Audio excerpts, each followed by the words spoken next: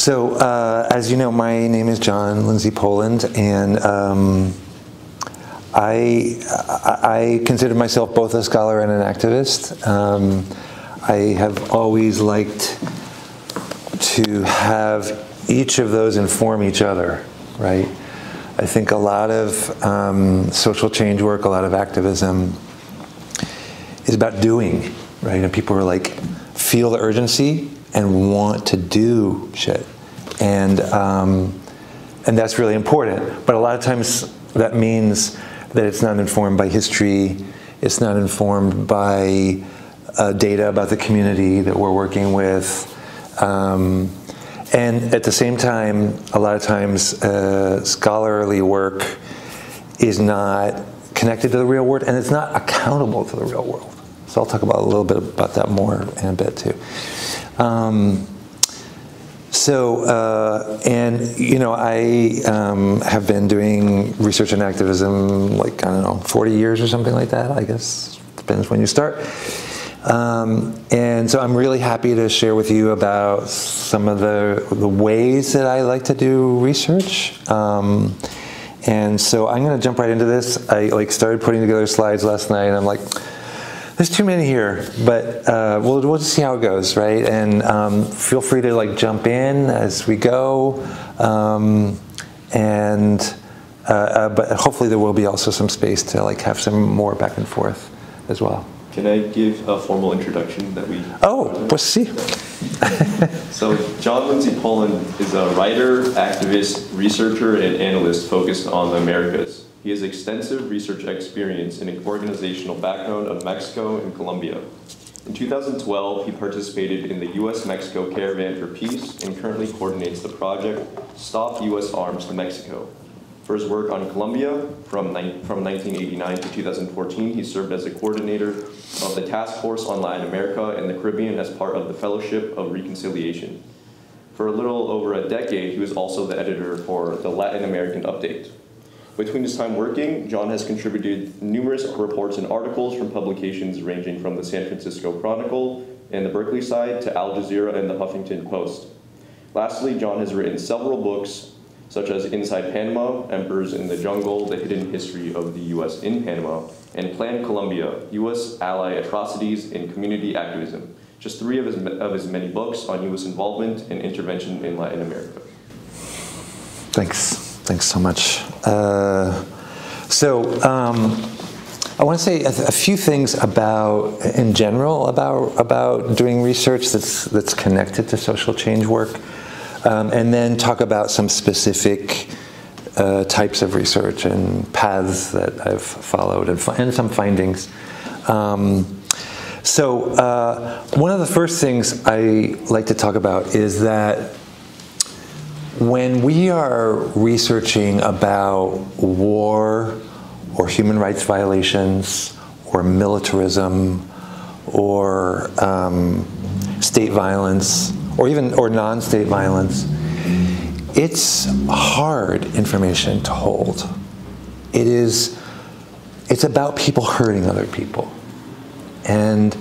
or preparing to hurt other people, or organizing to hurt other people, or organizing to control other people and stop their movement, and so it's information that when we hold it, it has a certain toxicity.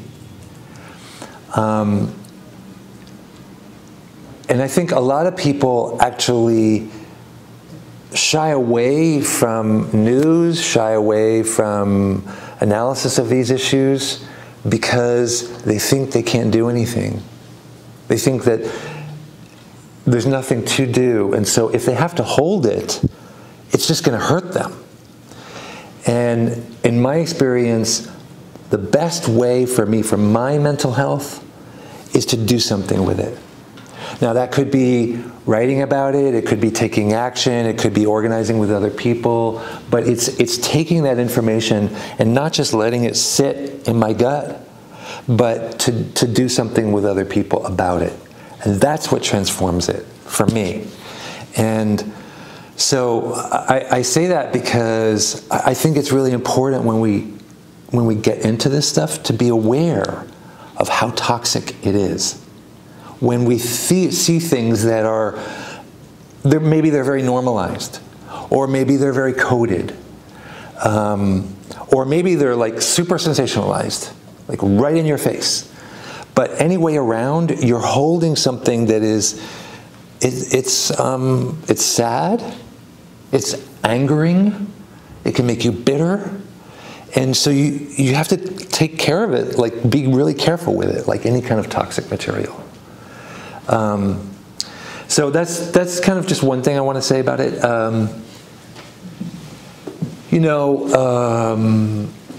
I do think that in academia, a lot of times it's like, it's all about what's interesting, right? What is interesting? And that's a very, it's like if you're going to hold it in your head, right? You're gonna work with it in your head. And I am really interested in knowledge for a purpose that has some kind of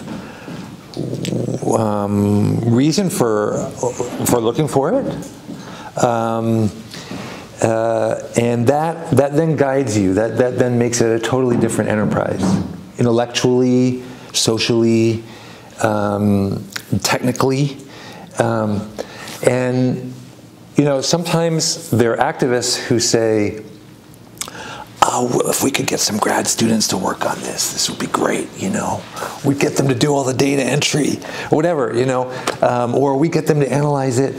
And often activists don't realize that academics are working with a totally different framework, right? Different timelines, different paths of accountability, and different relationship to the material sometimes, a lot of times. Journalists are a little bit closer because their timelines tend to be really quick, and they are willing to work with, like, sometimes the legitimacy of information or of knowledge for academics has this, has all these different things in it, not just the ethical board review, but other types of standards that journalists are like, I'm going to go talk with the person. If the person says this to me, and if the person is credible, if I can back it up, then I'm going to print it, or I'm going to run it. And sometimes that is more useful for activists, to be honest, really. So sometimes working with journalists can be really helpful. It's also true that sometimes working with legislators can be really helpful, because legislators can ask questions and sometimes get answers that somebody in the community or even an academic or a journalist can't get, right? Because they have a certain type of authority. But I also think that it's the accountability to those who are impacted, like, for me, really needs to be part of the work all the way through. Like, thinking about, okay, what is it that so suppose we're talking about human rights violations in Guatemala, qué sé yo. What is it the people in Guatemala who are being impacted by those violations, what do they need? Is somebody asking them what they need? Who can provide them with what they need? And what I'm doing, how does that connect to that? Like, is it actually part of a process that is going to address impunity or address, the causes for why these violations are happening? Like, what is the relationship of my investigation to that process? Like, and asking that all the way through. So you can think about it in terms of, like, okay, I'm going to report back, right? I gather this knowledge. It actually belongs to the people who are most impacted, and I'm going to figure out whatever language justice is required or whatever travel is required. I'm going to figure out how to get it back to them. That's a really important form of accountability. But I think the other one is, how does it shape the investigation? How does it, like, is it really useful to the people who are suffering or being harmed by whatever it is we're looking at? So I think that's just, like, I don't know, a piece, a fundamental piece. A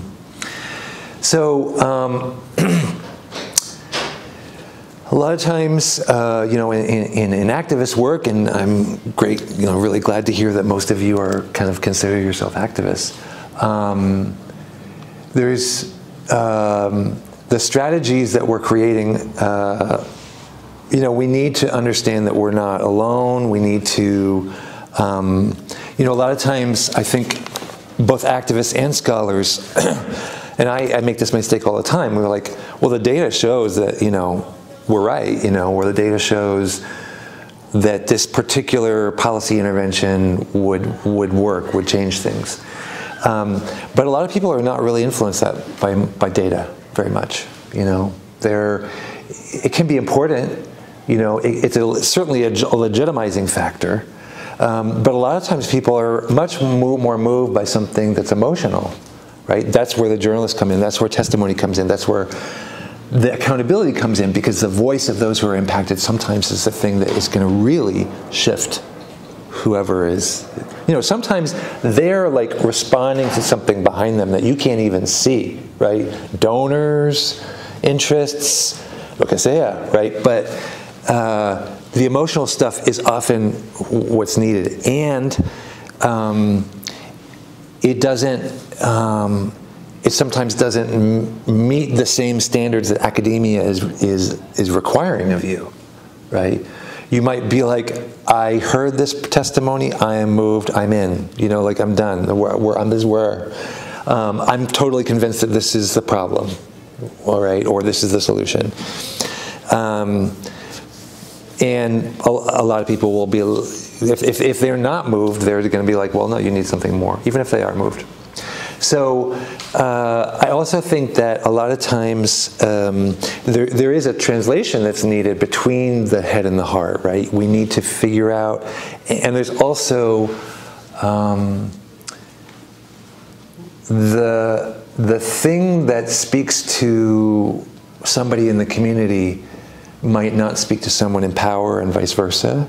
And so there's a kind of a translation. Sometimes there's something that will speak to both, but a lot of times I think the work between scholarly work and activism is about figuring out what speaks to each group.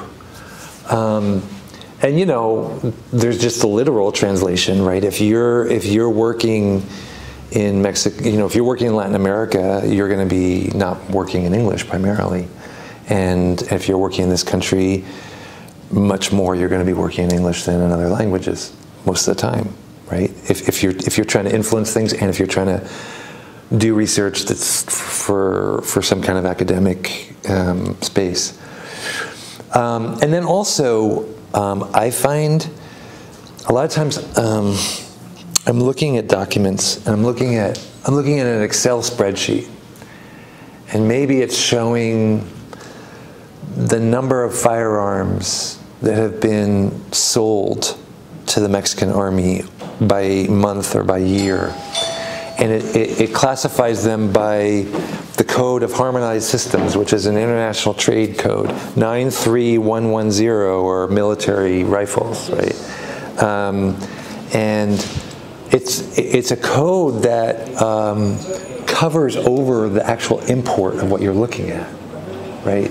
And so I think a lot of times that can be in the vocabulary, it can be in statistical data, it can be in the way things are formatted, that the actual significance of something is hidden. And our work is pulling out, okay, this is what this means. This means that they're shipping assault rifles that are banned in this, you know, state, by the way, but to this entity that is guilty of these human rights violations, and decoding that is a really important part of the work. This is something that Center for Third World Organizing put together long ago, just thinking about some of the things I've been just talking about of different types of knowledge. And there's a kind of pyramid where mainstream knowledge, it tends to be at the top, but it's not most of the knowledge that actually exists. Most of the knowledge is in the community, and it takes a different form often. It's more experiential, more cultural, often exists in art itself, or in everyday interactions. And bringing those types of knowledge together in ways that doesn't privilege mainstream knowledge over other types of community knowledge can be a really important piece of the work too. So I wanted to give an example. I don't know, have you ever, any of you heard of Bernard Lafayette? Know who he was? He was part of the civil rights movement in the early mid-60s. And you know, in the South, an important part of the struggle was in Selma, Alabama. And Selma was a place where, you know, there were, I think, like 150,000 black people, and 150 of them were registered to vote, right? And it was seen as this place where you're never going to win. You can't organize there. Nothing's going to happen there. They've got it wrapped up, right? And that, for Lafayette, it kind of struck his curiosity. Like, okay, totally wrapped up?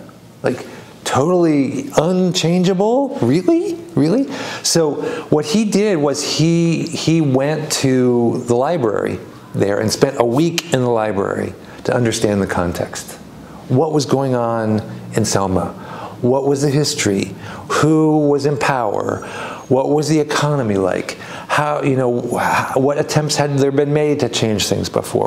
All that was what he was interested in looking at before engaging. And so sometimes I think that research is just critical. That background, that trasfondo beneath all of, or inside, outside of, or around all of whatever it is we're looking at. We might have a fairly narrow research focus, but understanding that context can be super important, particularly for the social change part of it. So now I'm going to turn to militarism as a subject for research and organizing. And, you know, I just want to note, because sometimes people think of militarism as like warfare, or they think of it as just the equipment. And this is just like some forms internationally, right? We can also talk about it within the United States or within any society. But, you know, there's assistance, you know, which is a lot of times what people say, because this is our tax dollars, right? These are how US tax dollars are being used. And that's definitely part of it, especially when the United States goes in big. But on the other hand, operations can be really important. Sometimes, so in Afghanistan and Iraq, initially it wasn't an assistance program. The US basically said, these are failed states, we're going to go in, we're going to do it ourselves. And sometimes, like right this past week, former Attorney General Bill Barr said we should bring in US military forces into Mexico and go after the cartels, right? Basically because we can't trust our clients on the ground to do it. So we as US military, we're going to have to do it. Like, that's the warfare scenario. That's the invasion scenario, right?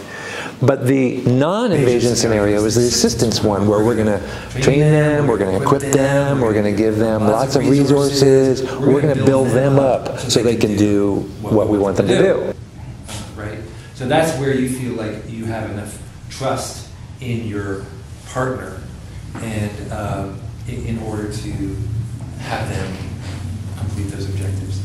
But then there's also sales, right? Which is a much more commercial, self-interested part of militarism, but very important part, which I'll show you a little bit later, where you've got companies, many of the big corporations that are selling stuff around the world, and they're not using U.S. tax dollars. They're using the buyer countries to bring in all of that militarized equipment. But it has the same impact in many ways as the assistance, right? Because you're putting into a society all of these military destructive mechanisms. And then there's the training and preparation. That's the people stuff, right? That's also where you're trying to build up capacity of a, quote, partner military or police force. And it could be anything from the School of the Americas to, there's a gazillion of these programs, like the United States almost every federal department has them. They exist all around the United States. They do them overseas in the countries where they're doing them. They do all kinds of what they're training in. So that's just myriad, and but also very key, because it's also a trust-building exercise between the United States and those forces, where they're building relationships. And a lot of these guys that they're training are moving up in the ranks and may actually eventually hold civilian power, right, if there's a coup or something else like that. But they are building leadership in a way that is answerable to the United States, right? And then later, the U.S. officials that have been working with them say, oh yeah, I know so-and-so, we can do X, Y, or Z. So, now, in Angela's email to me, you're talking about the effects of military aid. This might be in your list of questions, I don't know. But the premise of a lot of military aid, at least on its face, is that it will increase security. Security meaning less violent conflict, presumably meaning less violent conflict. For many people like us, that is counterintuitive, right? Because you're putting, again, you're putting instruments of destruction, instruments of harm into a conflictive situation. Many times you're giving them to actors who have not been accountable for wrongdoing. So when you're doing that, you're increasing the stakes, you're increasing the likelihood and possibility, at least the capacity, for doing more harm. Right? That's, for where I come from, that's the intuitive thing. But for people who are supporting that kind of state, military, or police assistance, the assumption is these are people who are working to create legitimacy and order in their societies. If there is violent conflict in those societies, they have to reestablish the state's monopoly on the legitimate use of force, legitimate use of violence. And by doing so, they will eliminate that violent conflict, because there will no longer be a second or third legitimate actor using force in that society. And that's a very different premise, right? So the question that some of my research has gone at is, how do we know? How do we know which one of these things is true? And so I've been interested in saying, okay, where is the military assistance or police assistance going? And what is the conduct of those who are receiving that assistance or that training or those arms sales? And how do we compare that with any other, like, can we compare that with before they got that assistance or those weapons? Do we compare that with others who have not gotten it? And what are other factors that might also be impacting those things? So in the case of Colombia, this is a map we created a long time ago. This was 2000 to 2009 was like the height of Plan Colombia, when the United States said, okay, we're gonna go into the drug war, but we're gonna do it using counterinsurgency, because of course the guerrillas are involved in the drug trade. We're not gonna really deal with the paramilitaries who are at the much higher end of the drug trade, and so we're gonna focus our military assistance initially in the southern part of the country, where the guerrillas were the strongest. And that's why you see that darker area in Caquetá, in the southern part of Colombia, where the FARC had a lot of its, had concentrated its guys and gals. So, and then you also see up toward the Venezuelan border, Arauca is another dark red area, and that was because after 9/11, after the Twin Towers came down, there was a very explicit thing of saying, we're going to protect natural resources, we're going to protect oil. And that was a focus for of a U.S. interest in oil with Occidental Oil's investments. So it was very explicit. We're going to assist the 18th Brigade. We're going to assist the 5th Mobile Brigade that are in Arauca.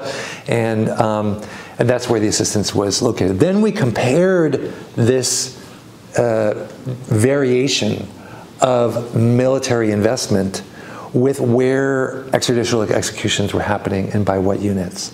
And we also looked at it over time. So this was the number of soldiers trained versus the number of extrajudicial executions, which you can see goes way, way, way up. And then the killings eventually go down after it becomes a major scandal. So that's where, in some ways, the descent of that red line is really important to think about what activism does.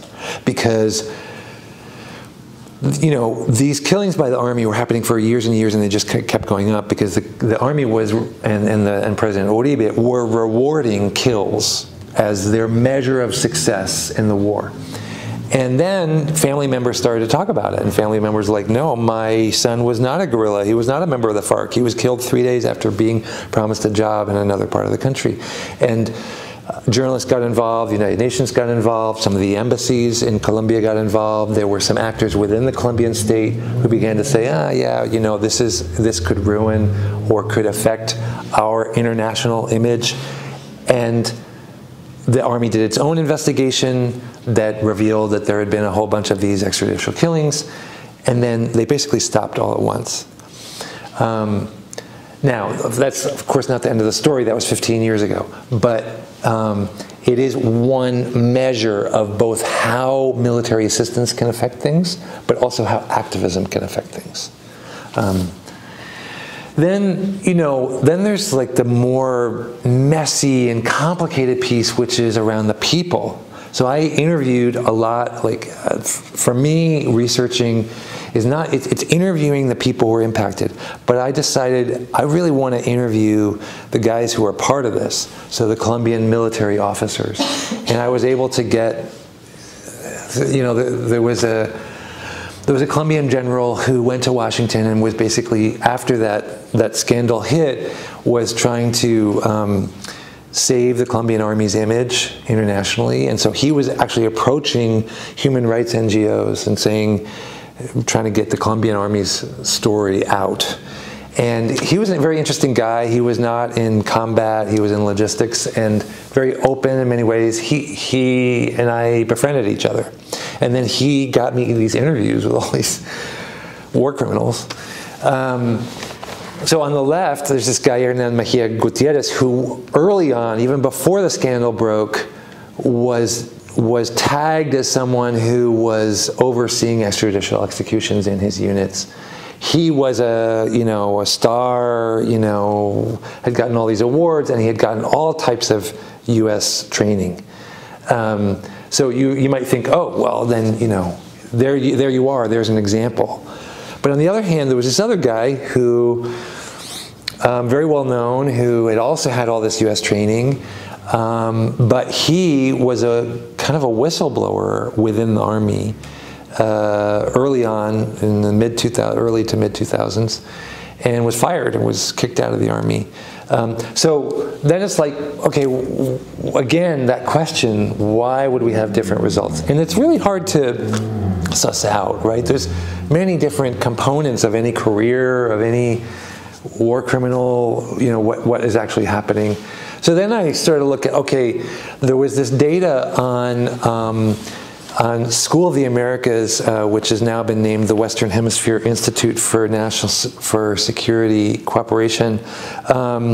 And there was data on names of people who had gone there, and then using other public sources, I was able to create a database of names of officers and when they were in certain units.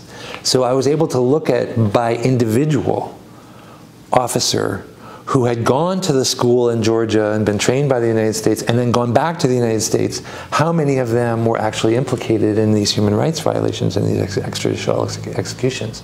And as it turned out, a lot more of them were implicated than compared to a bunch of officers who weren't. And that was a way of actually quantitatively measuring it. It's, you know, a fairly small sample, but a fairly dramatic difference. So I want to say something about, I'm going to shift out of Colombia now, because increasingly I am more focused on the ways in which the United States as an economy and as a white supremacist settler society uses and needs militarism to accomplish its goals. And so, because I think that if you only look at government policy, sometimes you miss the things that keep things going and keep driving it. And so a lot of that I've been looking at the economies of weapons. And you know, one of those is like the movie industry is certainly, you know, it certainly helps perpetuate that, and it's embedded. It's just like people don't even think about it. It's so normalized, and the movies help us normalize it. TV helps us normalize it. What are the options on Netflix tonight? We'll see, you know. And then, you know, that has its own niche in the gun industry and the gun culture, which is very much dominated by a white supremacist culture. The history, you know, of the Second Amendment has all of that, but also the way that the NRA has developed has done that. How these things are marketed is very much a part of that. And it's you know, like the worst of capitalism and militarism, because it's like, well, no, you can't put any regulations on selling a 50mm rifle that can take down a helicopter, because that would be going against the Second Amendment. And it sells. Like, that argument sells. And so I have been, let me just skip over that. So on firearms, so the illegal market for, let me back up a second. Firearm deaths in Mexico are arguably, homicides with US sourced firearms in Mexico are arguably as many as all gun homicides within the United States. US sourced guns in Mexico. 70% of guns recovered at crime scenes in Mexico, at least, consistently every year, came from the United States. They may have been produced in another country and then imported into the United States, but the retail market in the United States is so wide open, it's so militarized, it's so enormous, that it is perfect for organized crime. It is the absolute best business model for organized crime. Because, and I'll come to that in just a second. But, so I just wanted to mention, I can share these slides with you. You know, there's a whole bunch of sources on the illegally trafficked firearms going into Mexico that are coming from legal sources of firearms here. And I'm going to rush through this because I can't see what time it is. Then there's the legal exports of firearms, which these are firearms that are being, if we look at Latin America, these are legally exported. There's a license to export them, and you can see that Mexico is by far the largest buyer of firearms that are being exported from the United States, again, legally.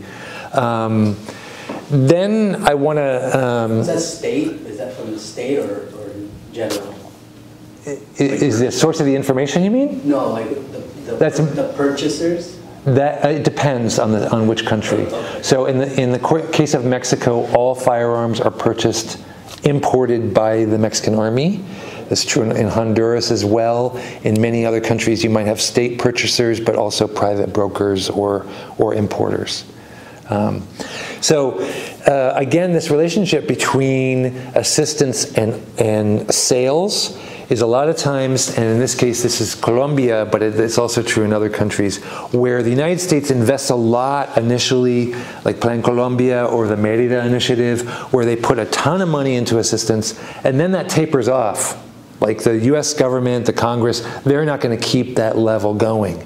But after that assistance goes down, you still have sales, and many times the sales have gone up even more So it's really important to look at the sales as also a measure of the ways in which all of this military gear is going to other countries.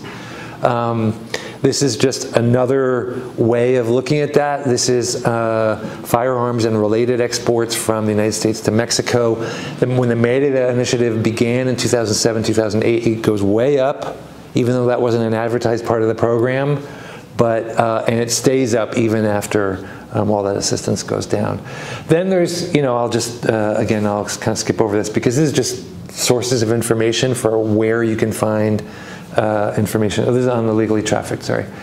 I'm skipping around here a little bit. But so, again, the firearms market, this is a map of the number of firearms by municipality in Mexico, illegal firearms that were recovered over an 8 or 9 year period. And then on the US side, the black gun icons represent the number of federally licensed firearms dealers per municipality.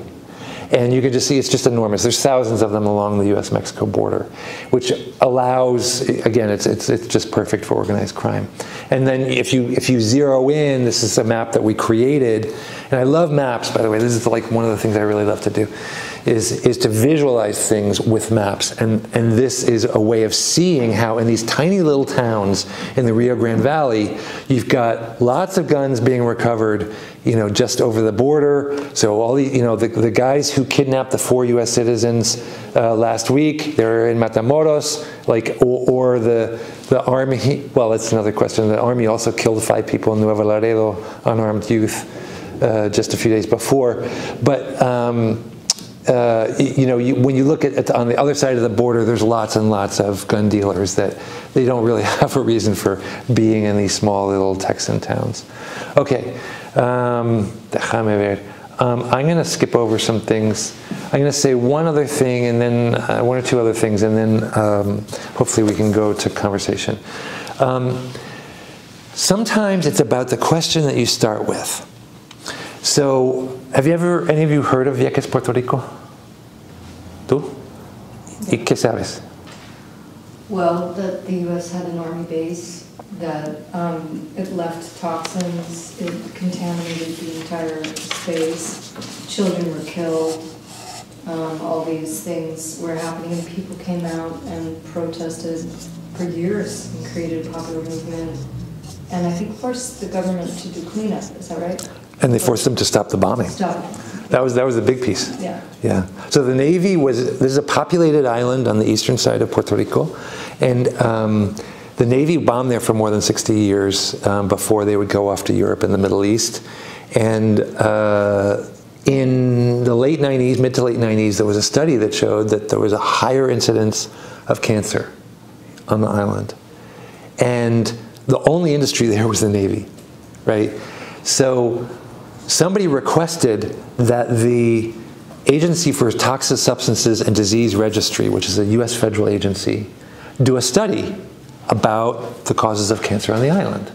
So they did a computer model looking at what the Navy was doing, right? How the Navy was dropping these bombs, what was it releasing into the air, and they did a computer model of that, and they concluded that that was not a cause of cancer on Vieques. But their starting point was the bombing. Their starting point was not the people who were impacted. They weren't looking for why is it people are getting sick? Why are people dying of cancer in Vieques at a higher rate than Puerto Rico, which already has a slightly higher rate? When your starting point is why are people being impacted, it looks very different. So these are Puerto Ricans who said, okay, we're going to start testing the vegetation. We're going to start doing DNA samples. We're going to start testing the soil. And what they found was very elevated levels of cadmium and lead and other heavy metals that are cancer-causing agents. And that leads you to a very different conclusion. And for me, that's really important when we think about these research problems, that we we start with, like, who needs the answer to this question? And what is causing the thing that they are experiencing? That's the key for me.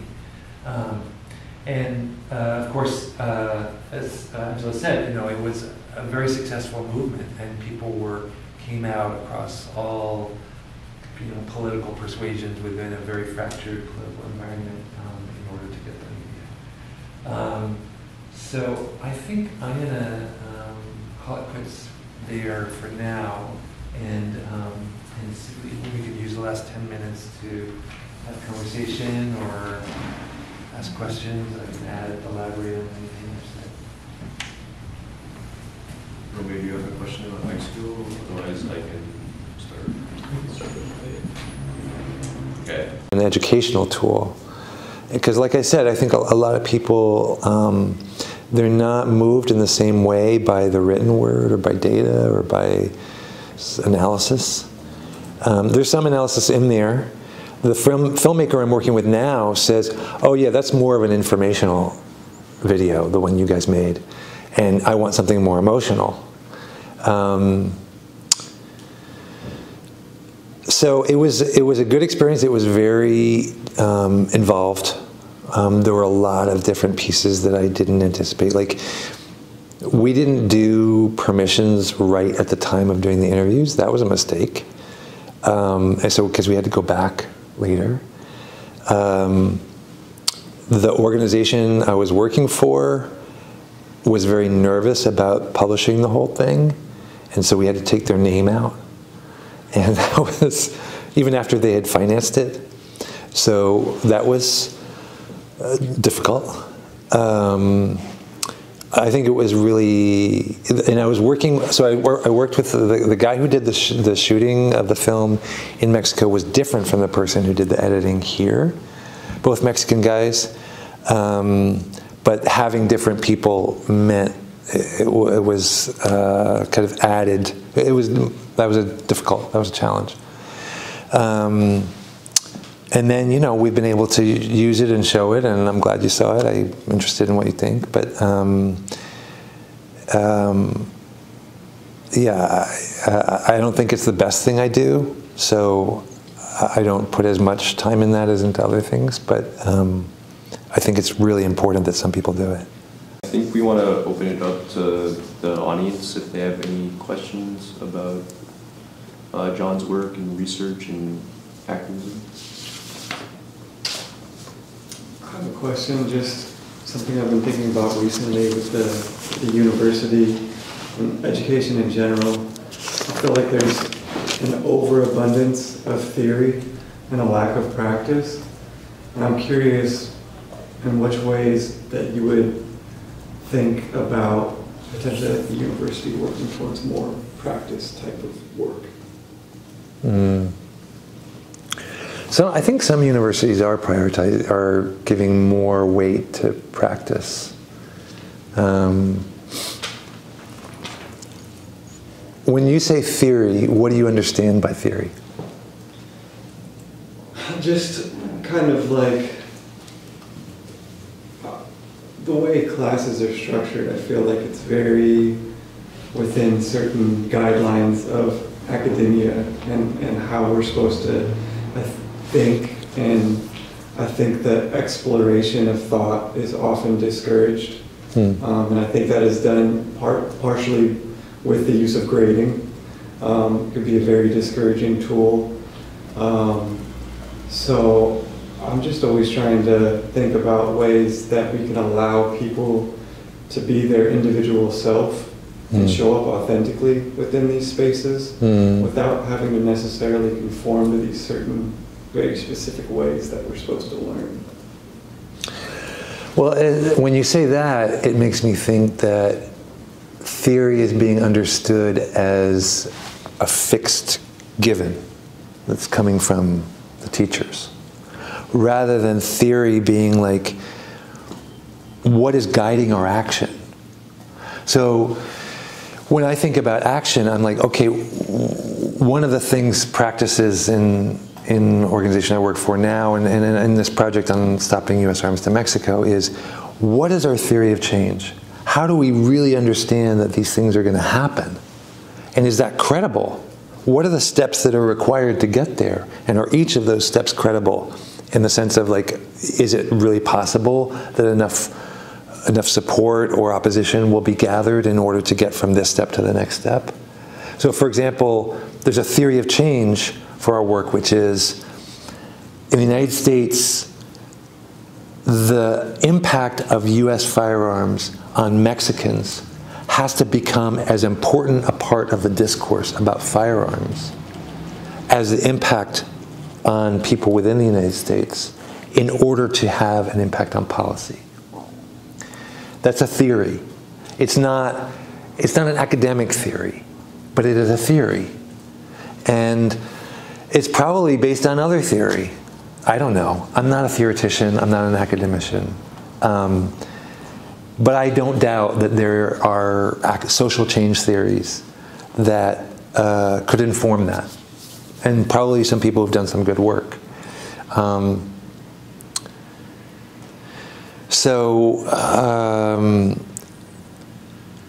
Yeah, I don't know what to say. I think the institutions like universities tend to be, have a lot of inertia. And so getting them to prioritize more action, to value more engagement of knowledge and learning and theory with the society in which those institutions live is hard. And sometimes people leave the institution in order to do that because it's just like, no, this is not happening here. Sometimes there's enough room to do it according to whatever you need, right? Because what I'm hearing also is like, okay, each individual, there needs to be room for individual initiative and thought. Different people are going to have different needs for that expression and the engagement around it. And so everybody has to make their own call. Like, okay, is this a place where I can make that work? Yeah. I have a follow-up, and also to invite around some of your thoughts here, because you had a slide that was talking about knowledge and knowledge production earlier.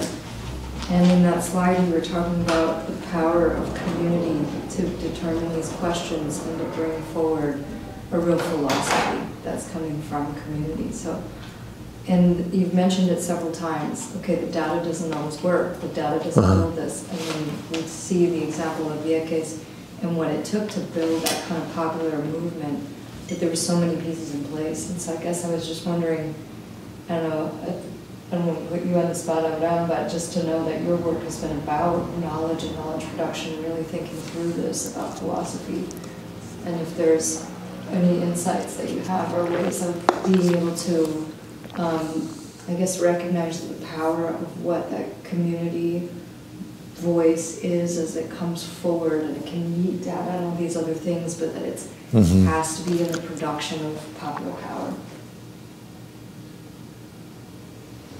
Well, my reaction was at what cost do we sacrifice knowledge for emotion? And I'm thinking about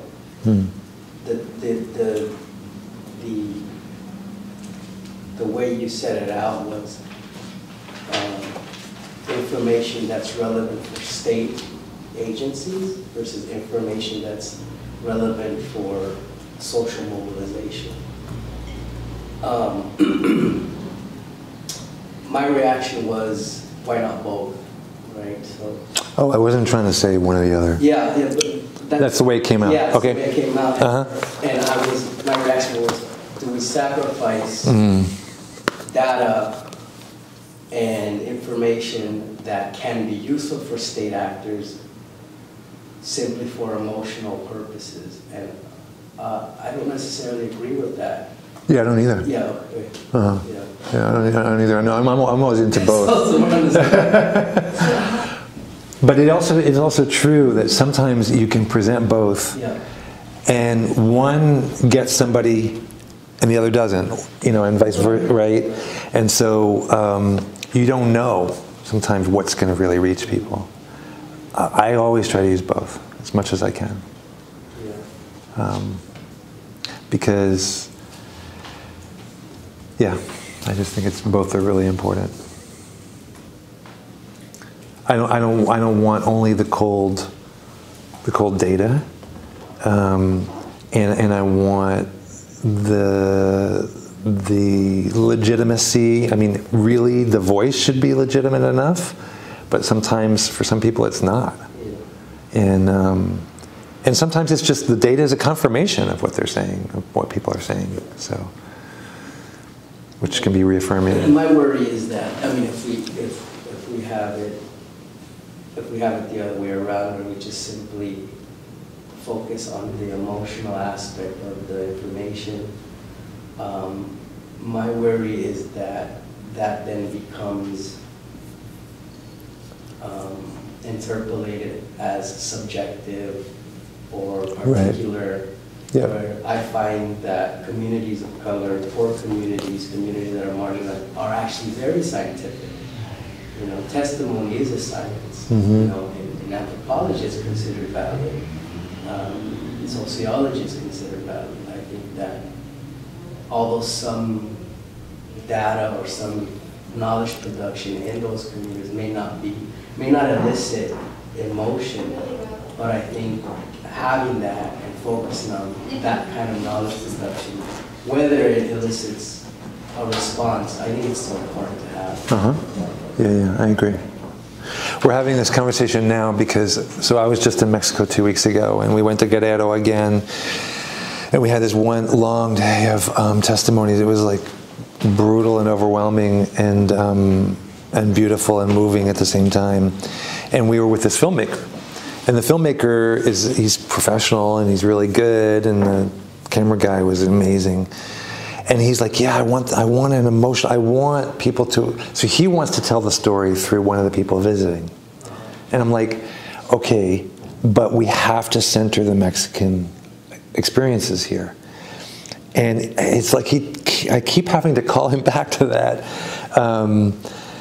And what that means a lot is that the voices that we're hearing in Mexico are people telling about their experience. And it's very emotional. It's like super, and it's also concrete. It's like super concrete. This is happening. This has happened and happening right now. And these are the actors involved. And he keeps wanting to say, I want to see how someone visiting, and in this case, the father of someone who was killed in Parkland, in Florida, how he is responding to this testimony and information. I'm like, yeah, okay, but so it's, I don't know, it's thinking about, it's not just about what is legitimate knowledge or what, you know, it's about what is really, what is going to help people get engaged, and that's what I'm struggling with right now. I think it goes back to, as a research team, I think we were talking about how do we share testimony in the maps or in the work that we're doing currently. And that even happens in, like, you know, the nonprofit world. Like, how do you share pictures, working with testimony with people, like, without exploiting people. Yeah. And also, like you mentioned, like that toxic information you hold, right? Like, it's both important to share, but also how do you share it? Especially coming from, like, a privileged stance of you, like, kind of researching from the outside, from the university, right? Yeah, it reminds me of all of that. So you saw this 26-minute film. Did anybody else look at it? Maybe not. What did you think? Like, there are testimonies in that movie. What do you remember? Like, do you feel like, yeah, what's your reflection on the use of, there's information in that video, but then there's also these testimonies?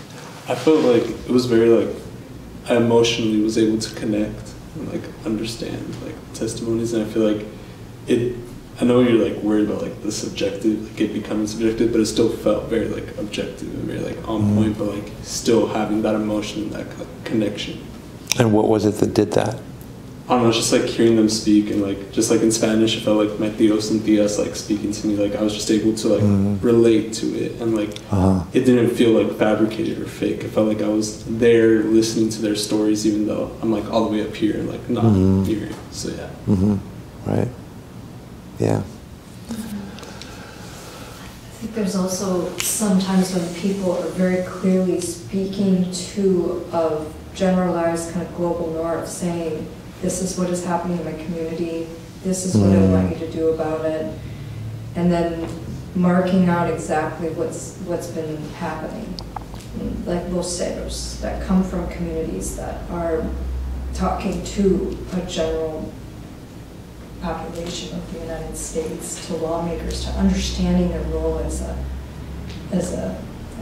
kind of diplomacy within that community, like that's there. And then these other moments that can sometimes find themselves on film that might have communities that are created through that people may accept, yeah, I'd like this to be shared, but it might be shared within people who see a tío and you know, like a more familia, having that connection, right. You know? And that might be really different than what other people might be able to, like they feel they don't know what to do with that access, or that they may have other ideas that spin because they don't understand that inside space. Right. So that there's different kinds of ways in which testimony itself, you know, can come out and be different. I wonder if we are thinking of that too, and how we put things forward. There's also like different degrees of access, I guess is the word. The people we talked with 2 weeks ago in Guerrero, their situation is so bad. It's so bad. Like, there were 3 journalists in the room, and they're talking about how they can't report. Because if they report, like there's like 30-something armed groups in the state of Guerrero. If they report one thing, like one group is telling them, you have to report this. And then the other group is saying, if you report this, you're with them, we're going to kill you. Like, and then the group that's telling them to report it, if you don't report this, you're with them, we're going to kill you. So they don't report anything anymore. They stop reporting, which means all these things are happening in the state that are totally silent. Like, no. You know, or people are like, you know, nuestra única voz es Abel Barrera, who is the head of Tlachinoyan, a human rights group there. Él es el único, es el ángel que llamamos a él, porque él es el único que puede actuar por nuestra parte. And you're like, and, you know, a woman who said, you know, I got a threat and they said they're going to kill me in a week. Or a woman who hugged Manny, the father of the Parkland student, and at the end of the meeting and said, pues estamos contando con ustedes, right? Like, we want you to take our voice. It's like, that's a very different thing than like doing interviews with people who are being affected by lead-filled water in East Oakland or something, you know, I don't know. Like, it's just it's kind of a different situation. And then one's responsibility, you're like, the responsibility is, in some ways it's the same, but in other ways you're like, holy shit, we have to think this through really carefully. And it's urgent that we do something. So, yeah. But this scenario is kind of, I would say, it's not unique, but it's kind of certain intimacy with those people talking, you know, like you say, no one know about that. And in my view, one thing that is worrisome when we were talking about the way people engage in what is the side of the researcher, you know, because the side of the people who go to research in communities that have problems. Let's put it bigger. The site, no entiendo bien. El sitio del investigador. Where you go to research. You can be researching with arms. You can be a researcher in, you know, political protest, you can be protester, and you can be researcher with health problem, you know, and all of this is politics. All of this is politics. The life of the people is in individual.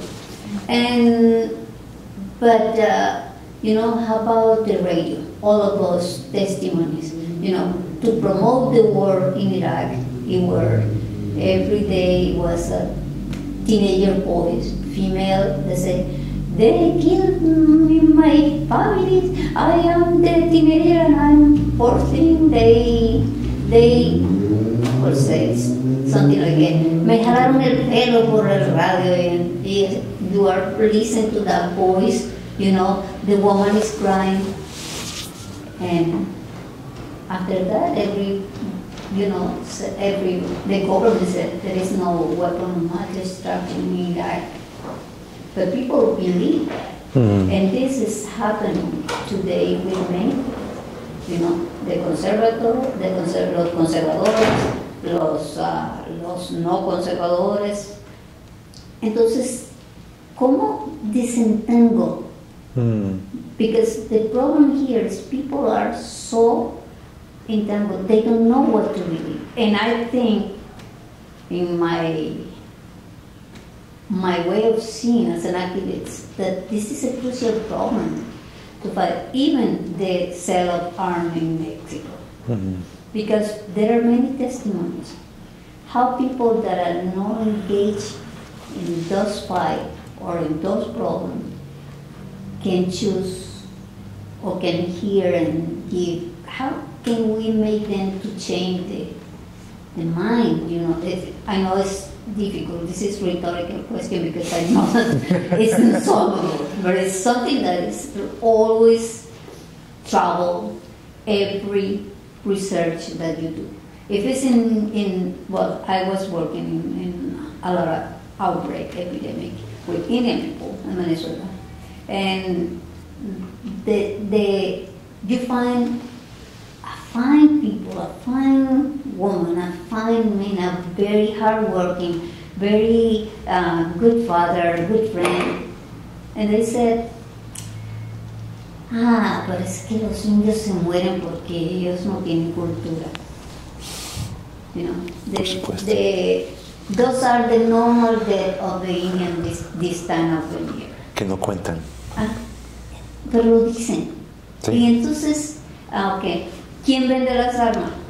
No es que esos muchachos están perdidos. That's what they said in the community. And today, for me, well, I that's what I wanted to I don't know if it's un comentario más or simple to say something. Ahí radica la dificultad de lo que hacemos los activistas hoy. Porque la vehemencia, como tú dices, estar viendo que hay una injusticia y quieres trabajar, well, no es suficiente. Because the other side see the same, and they engage with all their gut to do the opposite, because they believe they have the reason. Claro, yo creo que los resultados de una lucha social pues no son predeterminados. Yeah. Y eso también quiere decir que lo que hacemos cuenta también. Porque no es predeterminado. Ni para ellos ni para nosotros. Ni es permanente. No es fijado. Podemos lograr algo y después se cambia. Y viceversa, ¿no? Ellos pueden lograr algo y nosotros podemos cambiar. Entonces, no pienso en algo que, ok, vamos a llegar al mundo en que hemos logrado todo y estamos en la fantasía. No, pero sí, yo creo que con los mensajes de que la gente cuenta, su vida tiene valor. Y hay personas que de pronto o tienen miedo o no saben o no creen que pueden tener algún impacto en estas son las personas a donde voy. No las personas que dicen, estos muchachos son así. No me voy por ellos. Me voy por las personas que están en su casa mirando a Netflix o mirando a lo que sea y realmente podrían, porque sus valores son consistentes. Pero entonces hay un sesgo, you know, because I'm talking now as a researcher, because you only have one side of the story. No, I'm not talking about as a researcher, I'm talking as an activist. In terms of the people I want to reach with the results of my research, I'm talking about, that's like, sure, I'm interested in when I'm doing research, that's why I interview the military guys. Like, I want to understand, how does this work? You know, like, what is operating here? So as a researcher, I'm interested in the official data, which sometimes lies, definitely tells an official part of the story. And then I'm also interested in what people are saying, you know, in the community. I'm interested, that part of it, I want to get as complete a picture as possible. But part of that is to understand, what is my opposition? But when then I'm doing the activism, when I'm mobilizing, when I'm organizing people, I'm looking for people who are going to do something, could do something, want to do something, believe in doing something. That's a different audience. ¿Me explico?